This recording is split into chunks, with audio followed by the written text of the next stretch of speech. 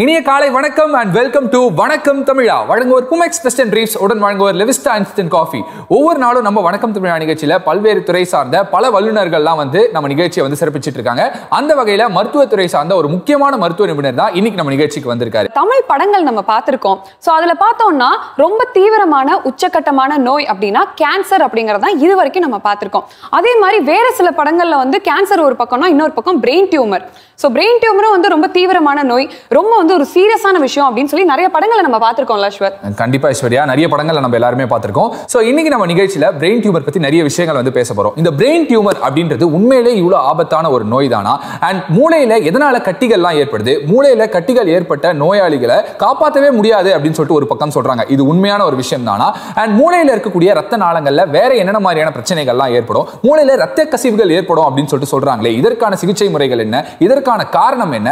Brain stroke அப்படின்ற வார்த்தையும் நம்ம கேள்விப்பட்டிருப்போம். பிரெயின் ஸ்ட்ரோக் ஏற்படுறதுக்கான முக்கியமான காரணம் என்ன? அதற்கான சிகிச்சை முறைகள் என்னென்ன? பிரெயின் ஸ்ட்ரோக் வந்த நோயாளிகளுக்கான இந்த ரிகவரி ப்ராசஸ் அப்படின்றது எப்படி இருக்கும்? இப்படி மூளை மற்றும் நரம்பு மண்டலம் சார்ந்த நோய்கள் பத்தியும் அதற்கான தீர்வுகள் பத்தியும் அருமையான விளக்கம் கொடுக்கிறதுக்காக அனுபவம் வாய்ந்த ஒரு மிக பிரபலமான நியூரோசர்ஜன் தான் இன்னைக்கு நம்ம நிகழ்ச்சிக்கு வந்திருக்காரு. சோ லெட்ஸ் வெல்கம் மூளை நரம்பியல் அறுவை சிகிச்சை நிபுணர் டாக்டர் ஸ்ரீனிவாசன் பரமசிவம் அவர்கள்.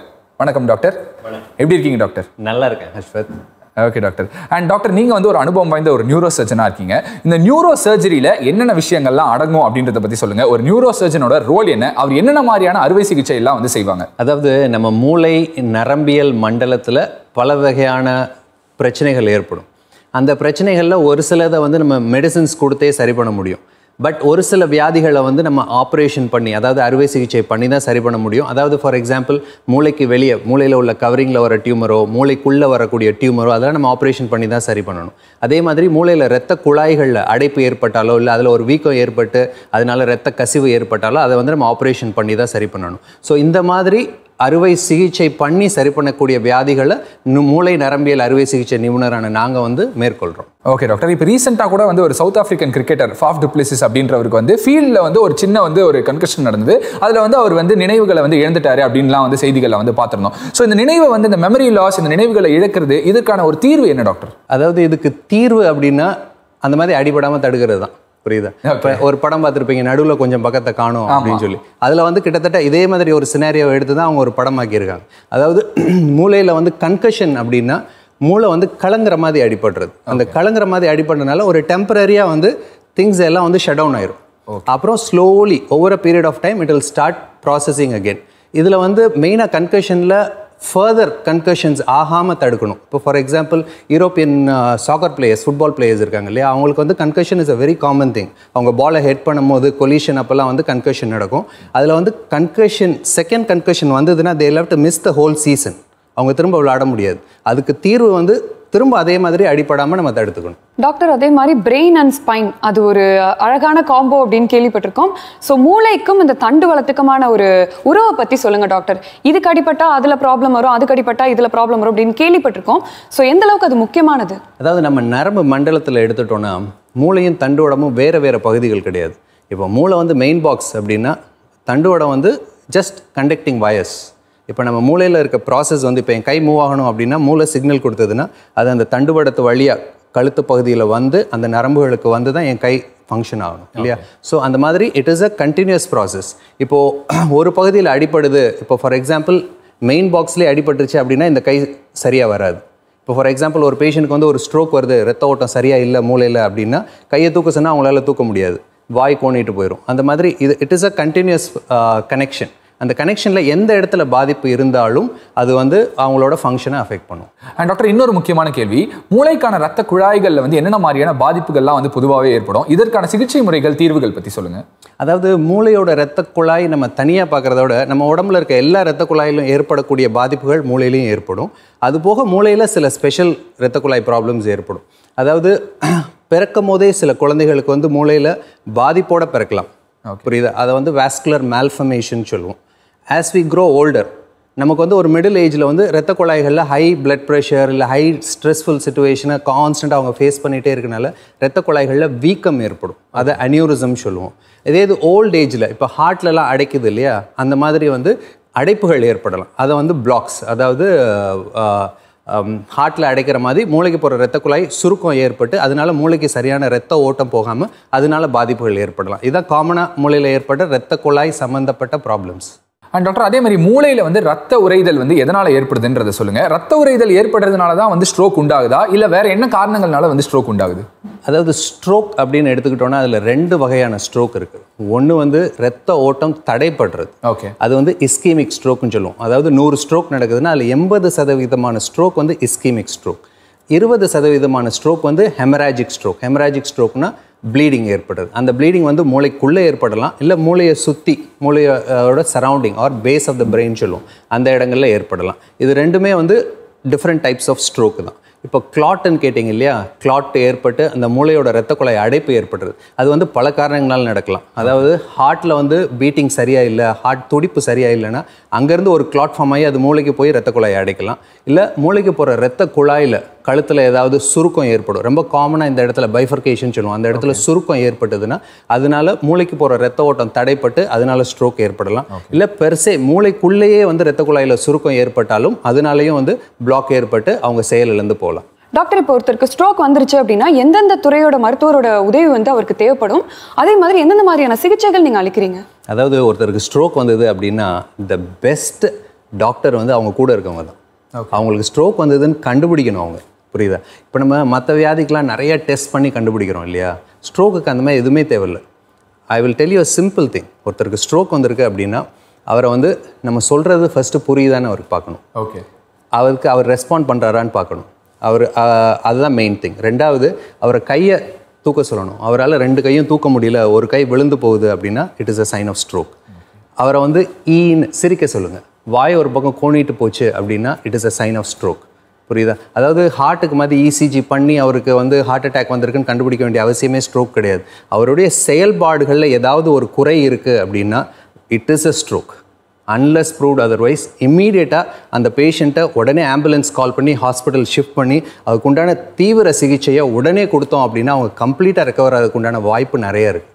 அண்ட் அதே மாதிரி மூளையில் வந்து ரத்த குழாய் அடைப்பை கண்டுபிடிக்கிறதுக்கான பரிசோதனை முறைகள் என்னென்னலாம் வந்திருக்கு அப்படின்றத சொல்லுங்கள் டாக்டர். அதாவது நம்ம ப்ரிவென்டிவ் ஹெல்த் செக் பண்ணுறோம் இல்லையா, அதில் வந்து நிறைய விஷயங்களை வந்து நம்ம கண்டுபிடிக்கலாம்.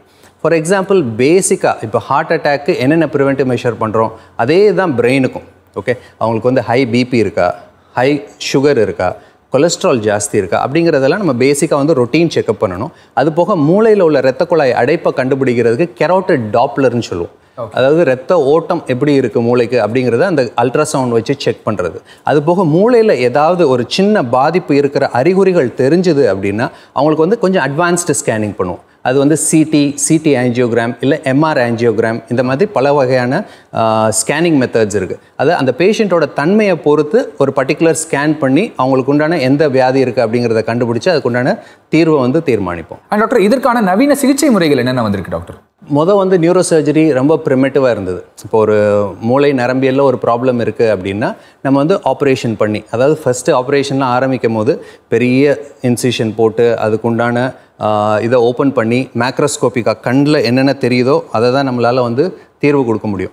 அதுக்கப்புறம் டெவலப்மெண்ட்டில் வந்து தான் microscopic neuro surgery. Okay, micro neuro surgery அப்படின்னா நம்ம வந்து ரொம்ப துல்லியமான விஷயங்களை மேக்னிஃபை பண்ணி ரொம்ப துல்லியமாக நம்மளால் வந்து அதை நார்மல் பிரெயின் டேமேஜ் ஆகாமல் நம்மளால் ஆப்ரேஷன் பண்ணி எடுக்க முடியும்.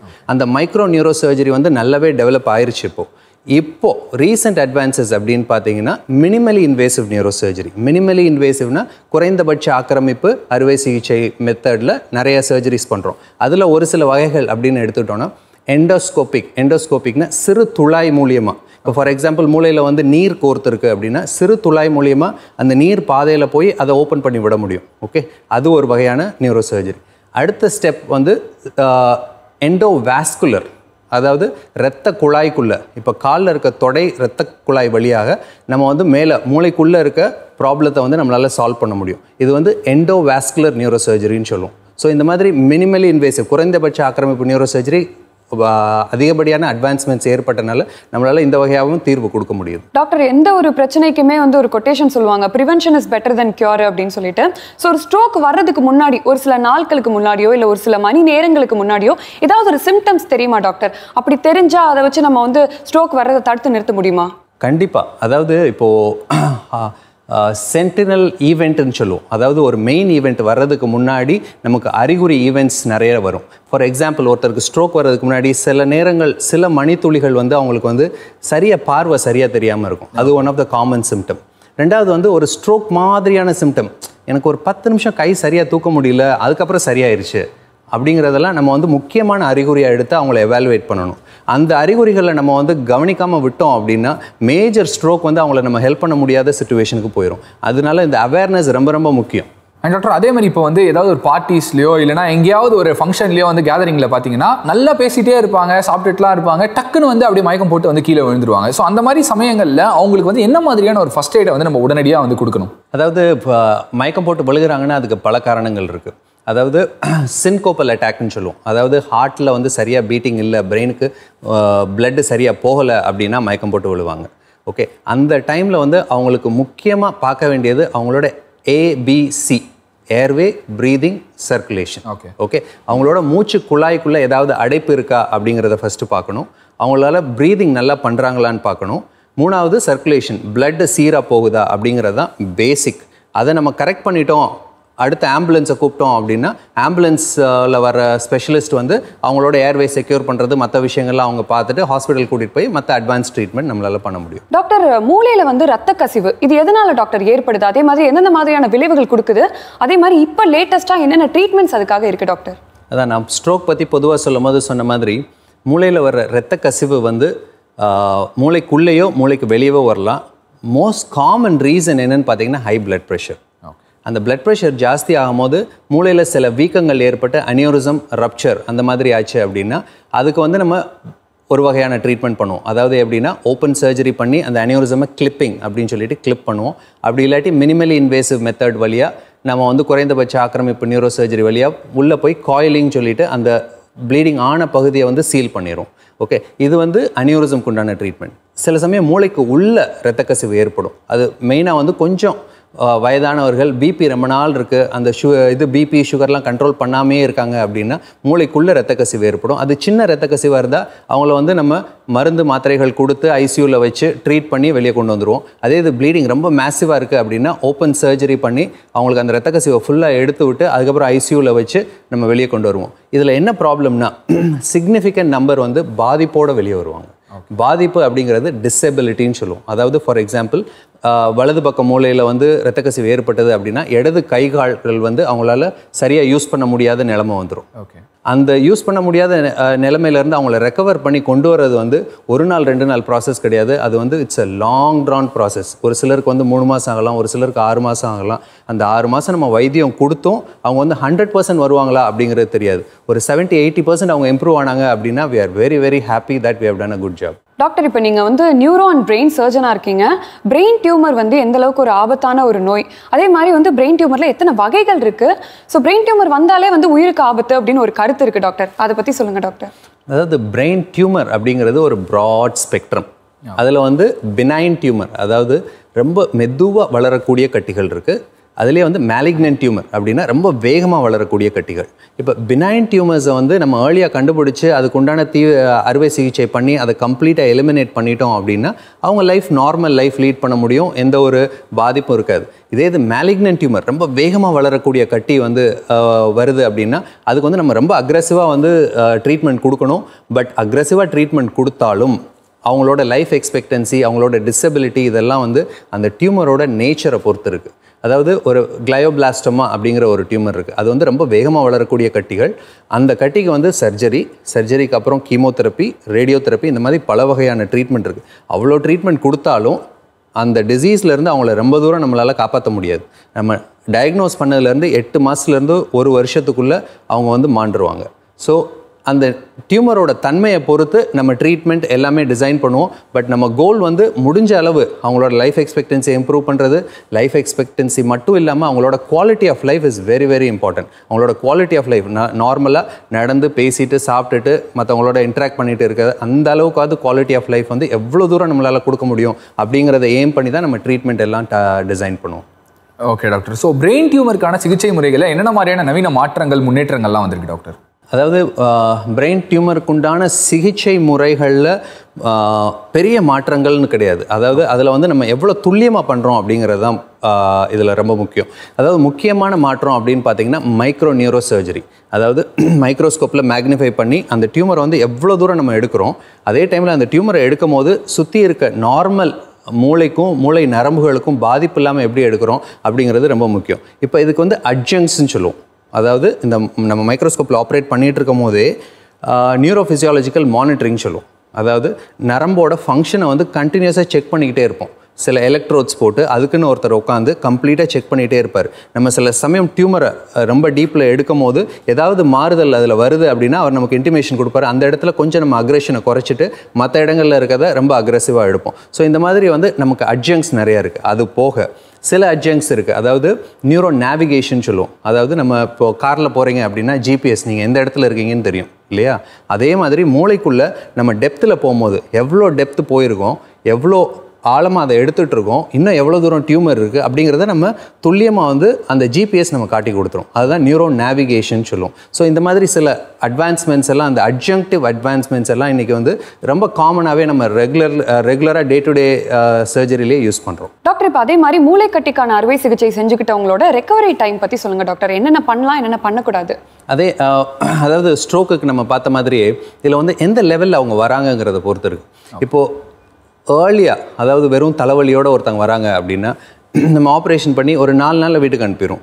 அதுக்கப்புறம் ஒரு 1 வீக் 10 டேஸ் அவங்க வந்து கொஞ்சம் ரீஹேப்லாம் பண்ணாங்க அப்படின்னா அவங்க வந்து ஸ்லோவாக கிராஜுவலாக அவங்களோட ரொட்டீன் ஒர்க்குக்கு வந்துடுவாங்க. ஒரு 3 வீக்ஸில் யூஸ்வலாக வந்து அவங்க ஆஃபீஸுக்கே திரும்ப போகிற அளவுக்கு வந்துடும். இதே இது கொஞ்சம் ரொம்ப மேலிக்னன்ட் டியூமர், ரொம்ப அட்வான்ஸ் ஸ்டேஜில் வராங்க அப்படின்னா நம்ம ஆப்ரேஷன் பண்ணி எடுத்தாலுமே அவங்களுக்கு சில பாதிப்புகள் இருக்கும். அந்த பாதிப்புகள்லேருந்து அவங்க ரெக்கவர் ஆகிறது மாத கணக்கில் ஆகலாம். ஸோ ஏர்லியாக ஹாஸ்பிட்டல் வர்றது வந்து ரொம்ப ரொம்ப ரொம்ப முக்கியம். அதில் டாக்டர், அதிகமான மன அழுத்தம் வந்து மூளையும் சரி தண்டுவடத்தையும் சரி எந்த அளவுக்கு பாதிக்குது அப்படின்றத பற்றி சொல்லுங்கள். அதற்கான தீர்வுகள் பற்றி சொல்லுங்கள் டாக்டர். அதாவது மன அழுத்தம் அப்படிங்கிறனால செகண்டரி சேஞ்சஸ் நடக்கும். அதாவது இப்போது நம்ம சரியாக தூங்கலை, ரொம்ப நாள் ஒரே ஸ்ட்ரெஸ்ஃபுல் சுச்சுவேஷனில் இருக்கும், ஆஃபீஸில் ஸ்ட்ரெஸ் நிறையா இருக்குது அப்படின்னா இன்டெரக்டாக அவங்களுக்கு வந்து பிபி அதிகமாகும். ரெண்டாவது வந்து உடம்புல வந்து கார்டிசால் அதே மாதிரினால சுகர் ரொம்ப ஜாஸ்தி ஆகும். ஸோ சுகரும் பிபியும் ஜாஸ்தி ஆக ஆக மூளைக்குள்ளே இரத்த குழாயை பாதிக்கும், மற்ற ஆர்கன்ஸை பாதிக்கிற மாதிரியே மூளையில் வந்து பல மாறுதல்கள் ஏற்படும். அண்ட் ப்ராக்ரெசிவ்லி அவங்களுக்கு வந்து ஒரு நார்மலாக செயல்படக்கூடிய திறன் வந்து குறைஞ்சி போயிடும், அவங்களோட ப்ரொடக்டிவிட்டி குறைஞ்சிரும். அண்ட் இந்த மன அழுத்தம் ரொம்ப நாள் ஜாஸ்தியாக இருந்துகிட்டே இருக்குது, ரொம்ப நாள் இருந்துகிட்ருக்கு அப்படின்னா அவங்க தே கோ in for anxiety and depression, psychological symptoms எல்லாம் வர ஆரம்பிச்சிடும். ஸோ அந்த மன அழுத்தத்தை வந்து அவங்க ஃபஸ்ட்டு புரிஞ்சுக்கணும், நமக்கு மன அழுத்தம் இருக்குது, அதுக்குண்டான ப்ராப்பர் ட்ரீட்மெண்ட் எடுத்துக்கிட்டாங்க ஏர்லி ஸ்டேஜ்லேயே அப்படின்னா இந்த சைக்கிள் எல்லாமே நம்ம வந்து பிளாக் பண்ணிடலாம். ரொம்ப அருமையான விளக்கங்கள்லாம் கொடுத்துட்ருக்கீங்க டாக்டர். அதே மாதிரி ஒருத்தருக்கு வந்து சிறுமூளையில் என்னென்ன மாதிரியான பிரச்சனைகள் உண்டாகும், அதனால ஏற்படக்கூடிய விளைவுகள் பற்றி சொல்லுங்கள் டாக்டர். அதுக்கான ட்ரீட்மெண்ட்ஸ் என்னென்ன டாக்டர் இருக்குது? அதாவது சிறுமூளை ஒரு இன்ட்ரெஸ்டிங்கான ஒரு பார்ட் ஆஃப் பிரெயின். ஏன்னா இந்த சிறுமூளை வந்து நம்மளோட பேலன்ஸை மெயின்டைன் பண்ணுறது. ஃபார் எக்ஸாம்பிள் ஒருத்தர் வந்து ஆல்கஹால் எடுக்கிறாரு அப்படின்னா அது சிறுமூளையை பாதிக்கும், அதனால தான் அவங்க வந்து அப்படியே தள்ளாடுவாங்க. ஓகே, அதே மாதிரி சிறுமூளையில் ஏற்படக்கூடிய பாதிப்புகள்லேயும் அதே மாதிரி தள்ளாட்டங்கள் வரும். இந்த சிறுமூளை வந்து தனிச்சையாக செயல்படாது, இது வந்து நம்மளோட மற்ற பார்ட் ஆஃப் பிரெயினோட கோஆர்டினேட்டடாக செயல்படும். ஃபார் எக்ஸாம்பிள் நம்மளோட ஃப்ராண்டல் லோப், பரேட்டல் லோப் அப்படின்னு மூளையில் பல பகுதிகள் இருக்குது. அதாவது பெருமூளையில் அந்த பகுதிகள் எல்லாமே சிறுமூளையோட கனெக்ட் ஆகிருக்கும். அதே மாதிரி நம்மளோட முதுகு தண்டுவடம் இருக்கு இல்லையா, தண்டுவடத்தில் நம்ம நிற்கிறோம் அப்படின்னா நம்மளோட சென்சேஷன் வந்து அதுவும் சிறுமூளைக்கு ஃபீட்பேக் போயிட்டே இருக்கும். So it's a complex process. ஒரு சூப்பர் கம்ப்யூட்டர் மாதிரி அவ்வளோ ப்ராசஸும் போய் அவ்வளோ இன்புட்டையும் அதை எடுத்துகிட்டு உங்களை வந்து ஸ்டெடியாக நிற்க வைக்கும். புரியுதா? அந்த மாதிரி சிறுமூளை வந்து நம்மளோட பேலன்ஸுக்கு வந்து ரொம்ப ரொம்ப முக்கியம். அண்ட் இது வந்து ஒரு பாதிப்பு ஏற்பட்டுச்சு அப்படின்னா அந்த பேலன்ஸ் எல்லாமே அஃபெக்ட் ஆகும். இதுக்கு ட்ரீட்மெண்ட் வந்து பண்ணுறோம் அப்படின்னா, இப்போ ஃபார் எக்ஸாம்பிள் ஒரு டியூமர் இருக்குது, அந்த கட்டியை வந்து நம்ம எடுத்து விட்றோம் அப்படின்னா அந்த சிறுமூளையோட ரெக்கவரி ரொம்பவே நல்லாயிருக்கும். மற்ற பார்ட் ஆஃப் பிரெயினில் வந்து ஒன்ஸ் பாதிச்சுது அப்படின்னா அது ரெக்கவர் ஆகிறதுக்கு பல மாதங்கள் ஆகும். ஆனால் சிறுமூளையில் ஒரு பாதிப்பு ஏற்பட்டதுன்னா யூஸ்வலாக 6 வாரம் 8 வாரத்தில் ஒரு நல்ல ரெக்கவரி வந்து நம்மளுக்கே ஆச்சரியமாக இருக்கும். அவ்வளோ கஷ்டப்பட்டுட்டு இருந்த பேஷண்ட்டு நல்லா நடந்து வருவாங்க நம்மளை பார்க்க வரும்போது. ஸோ சிறுமூளைக்கு வந்து ரெக்கவர் ஆகிறதுக்கு உண்டான எபிலிட்டி வந்து ரொம்ப ஜாஸ்தி. And doctor, interventional radiology, interventional cardiology பற்றிலாம் நாங்கள் கேள்விப்பட்டிருக்கோம். இன்டர்வென்ஷனல் நியூராலஜி பற்றி எங்களுக்கு ஒரு தெளிவான விளக்கம் கொடுங்க டாக்டர். அதாவது இந்த குறைந்தபட்ச ஆக்கிரமிப்பு அறுவை சிகிச்சை அப்படிங்கிற ஒரு பகுதியில் இன்டர்வென்ஷனல் நியூரோசர்ஜரி வருது. அது எப்படின்னா நம்ம மூளையை வந்து முதல்லாம் வந்து கட் பண்ணி ஓப்பன் பண்ணி கவரிங்ஸ் எல்லாம் எடுத்து மூளைக்குள்ளே இருக்க ப்ராப்ளத்தை சால்வ் பண்ணுவோம். ஆனால் இன்றைக்கி அந்த மாதிரிலாம் பண்ண வேண்டிய அவசியம் கிடையாது. டெக்னாலஜிக்கல் அட்வான்ஸ்மெண்ட்னால நம்ம தொடை பகுதியில் இருக்க இரத்த குழாயில் ஒரு சின்ன கேத்தட்டர்னு சொல்லுவோம், ஸ்மால் ஒரு பிளாஸ்டிக் டியூப் போட்டு அதை வந்து ஃப்ளூரோஸ்கோபி எக்ஸ்ரே கண்ட்ரோலில் நம்ம மூளைக்கு எடுத்துகிட்டு போவோம். மூளைக்கு எடுத்துகிட்டு போய் அங்கே என்ன பாதிப்பு இருக்கோ அந்த பாதிப்புக்கு உண்டான ட்ரீட்மெண்ட் பண்ண முடியும். ஃபார் எக்ஸாம்பிள், ஒரு இரத்த குழாயில் ஒரு வீக்கம் இருக்குது அப்படின்னா நம்ம அந்த வீக்கத்துக்குள்ளே வந்து காயிலிங் சொல்லுவோம். அந்த காயிலை போட்டு அந்த இதை உள்ளேருந்தே பிளாக் பண்ணிடும். ஃபார் எக்ஸாம்பிள், ஒரு பைப் உடையுது அப்படின்னா அந்த பைப் உள்ளே போய் பைப் உள்ளேருந்து நம்ம ட்ரீட் பண்ணுற மாதிரி. அதே மாதிரி இரத்த குழாயில் வந்து சுருக்கம் இருக்குது அப்படின்னா ஹார்ட்டுக்கெலாம் ஆஞ்சியோபிளாஸ்டி பண்ணுறாங்க இல்லையா, அதே மாதிரி நம்ம இரத்த குழாய் உள்ளேயே ஒரு பலூன் போட்டு ஆஞ்சியோபிளாஸ்டி பண்ணி அதுக்குண்டான ஸ்டென்ட் தேவைப்பட்டுச்சுன்னா ஸ்டென்டிங் பண்ணுவோம். அதே மாதிரி மூளையில் வந்து சிலருக்கு பிறவிலேயே வந்து அப்நார்மல் கனெக்ஷன்ஸ் இருக்கும், அதை வந்து ஏவிஎம் சொல்லுவோம். அந்த மாதிரி ஏவிஎம் இருக்குன்னா அந்த இரத்த குழாய் உள்ளேயே போய் அதில் சில எம்பாலிக் மெட்டீரியல் போட்டு அதை பிளாக் பண்ணிடும். ஸோ இந்த மாதிரி பல வகையான தெரப்பி வந்து நம்ம இந்த அட்வான்ஸ்மெண்ட்ஸ்னால நம்மளால் பண்ணி க்யூர் பண்ண முடியும். அண்ட் அதே மாதிரி வந்து ஸ்ட்ரோக்லேருந்து மீண்டு வந்த ஒருத்தருக்கான ரெக்கவரி ப்ராசஸ் அப்படின்றது எப்படி இருக்குன்றதை சொல்லுங்கள். அவருக்கு மறுபடியும் வந்து ஸ்ட்ரோக் வரதுக்கான சான்சஸ் இருக்கா? இப்போது ஸ்ட்ரோக் வந்து ஒருத்தர் வந்து நம்மகிட்ட வராங்க அப்படின்னா அவங்க இனிஷியல் ஸ்டேஜஸில் எந்த லெவலில் நியூராலஜிக் ஸ்டேட்டஸில் இருக்காங்க அப்படிங்கிறது ரொம்ப ரொம்ப முக்கியம். ஏன்னா நம்ம அந்த லெவலில் இருந்து அவங்கள அப்படியே மேலே தூக்கிட்டு போக முடியும். இப்போ நல்ல கிரேடில் வராங்க அப்படின்னா நம்மளை வந்து அவங்க ஆல்மோஸ்ட் நார்மல் லைஃப் கொண்டு வந்துடலாம். இதே இது வந்து ரொம்ப மோசமான நிலையில் வராங்க அப்படின்னா அவங்கள மேலே கொண்டு வர்றது ஒரு ரொம்ப கடினமான விஷயம். பெரிய போராட்டத்துக்கு அப்புறம், அதாவது மருத்துவரோட போராட்டம் மட்டும் இல்லாமல் ஃபேமிலி மெம்பர்ஸோட சப்போர்ட்டோட அதிக போராட்டத்தோடு அவங்கள ஒரு லெவலுக்கு, அதாவது நம்ம ஃபஸ்ட்டு கோல் வந்து அவர் தன்னை பார்த்துக்கிற அளவுக்கு இண்டிபெண்ட்டாக இருக்கிற அளவுக்கு கொண்டு வரணும். அடுத்த ஸ்டெப் ஃபங்க்ஷனலி யூஸ்ஃபுல்லாக இருக்கணும், அவர் அந்த லெவல் கொண்டு வரணும். அதுக்கு அடுத்த ஸ்டெப் ப்ரொடக்டிவ், அதாவது வந்து அவரால் வந்து வேறு சில வேலைகள் செஞ்சு அவருக்கே பிரயோஜனமாகவும் மற்றவங்களுக்கும் பிரயோஜனமாக இருக்கிற அளவுக்கு கொண்டு வரணும். இதுதான் நம்மளோட goal of treatment. Okay doctor.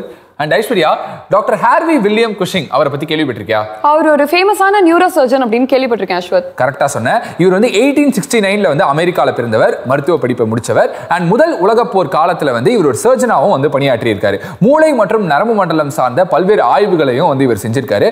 And குறிப்பா வந்து மூளை அறுவை சிகிச்சையில வந்து இருக்கக்கூடிய எளிமையான அடிப்படையான விஷயங்களை மருத்துவ உலகுக்கே இவர் வந்து சொல்லிக் கொடுத்தவர். அதனாலதான் இவர் வந்து ஃபாதர் ஆஃப் நியூரோ சர்ஜரி அப்படின்னு சொல்லிட்டு சொல்றாங்க. ஸோ டாக்டர், இப்போ ஸ்ட்ரோக் வந்து அதுலேருந்து ரெக்கவர் ஆன பேஷண்ட்ஸ்க்கு வந்து அவங்களோட ரெக்கவரி ப்ராசஸ்க்கு நம்ம எப்படிலாம் வந்து உதவலான்றதை பற்றி சொல்லுங்கள். இந்த புனர்வாழ்வு எப்படிப்பட்டதாக இருக்கணும்? அதாவது ஒருத்தருக்கு ஸ்ட்ரோக் வருது அப்படின்னா ஒருத்தரால் மட்டும் அவருக்கு வைத்தியம் பண்ண முடியாது. அவங்க ஸ்ட்ரோக் வந்ததும் எமர்ஜென்சி ஃபிசிஷியன் இமீடியட்டாக எவாலுவேட் பண்ணி நியூரோசர்ஜன், நியூராலஜிஸ்ட் எல்லாரும் சேர்ந்து அக்யூட் ஃபேஸ் ட்ரீட்மெண்ட் நாங்கள் பண்ணிடுறோம். ஆனால் அவங்க ரெக்கவரி வந்து அதுக்கப்புறம் தான் ஆரம்பிக்கும். நம்ம வந்து இருக்க வியாதியை குணப்படுத்துகிறோம், பட் அந்த டேமேஜ் ஆன பிரெயின் ரெக்கவர் ஆகிறதுக்கு நிறைய பேரோட உதவிகள் தேவை. அதாவது ஃபர்ஸ்ட் அண்ட் ஃபார்மோஸ்ட் எப்படின்னா, அந்த ஸ்ட்ரோக் வந்த பேஷண்ட் வந்து சைக்காலஜிக்கலி டிப்ரெஸ்டாக இருப்பாங்க. So you need a psychologist to council them that they are going to get better. அவங்களால நல்லா ஆக முடியும். அவங்க வந்து அந்த ஒரு உத்வேகம் அவங்களுக்கு உள்ளே இருந்தால் தான் அவங்க வந்து ரெக்கவர் ஆக முடியும். முதல்ல. ரெண்டாவது ஃபிசியோதெரபிஸ்ட், அப்புறம் நர்சிங் ஸ்டாஃப். இவங்க எல்லாருமே சேர்ந்து இப்போ ஒரு பேஷண்ட் வந்து எழுந்து உட்காரணும், நடக்கணும் அப்படின்னா அவங்களோட ஒத்துழைப்போட பேஷண்ட்டு கோஆப்ரேட் பண்ணி அவரை வந்து ஃபஸ்ட்டு உட்கார வைக்கணும், நடக்க வைக்கணும், கை கால் ஃபிசியோதெரப்பி பண்ணணும். அது ஒரு நாள் 2 நாள் ப்ராசஸ் கிடையாது, அது மாத கணக்கில் அது வந்து நடக்கணும். ஸோ இது எல்லாமே தாண்டி ஃபேமிலி மெம்பர், இப்போ நிறைய பேர் ஸ்ட்ரோக் வந்திருப்பாங்க, ஸ்ட்ரோக் வந்து பாதிக்கப்பட்டிருப்பாங்க.